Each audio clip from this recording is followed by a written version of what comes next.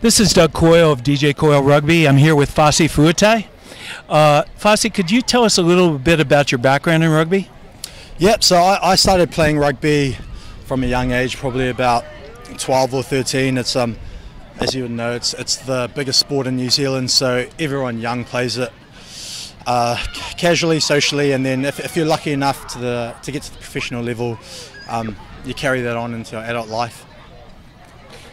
Now, you played for the New Zealand All Black Sevens, and last night, one of your former mates, probably before your time, before my time, yeah. One of the coaches of Guiltinis, Orani Ai, came out of the stands and played fly half, probably after a 5-year absence of rugby. Yeah. So I didn't actually catch the start of the match, but when I turned it on and I saw he was starting, I thought something was up. But hey, look, he's still a really classy player, and he showed that last night with his maturity and his skills. Unfortunately, LA weren't able to get the job done, but you know he made it through uninjured. So you know, credit to him.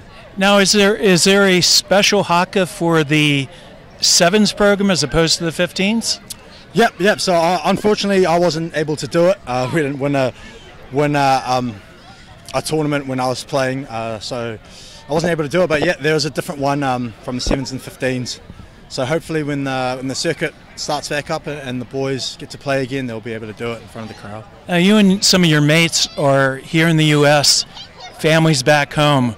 What are some of the challenges? How do you stay connected to family members? Yeah, so probably I would say 3/4 of our team have family overseas or back home. For me, it's New Zealand.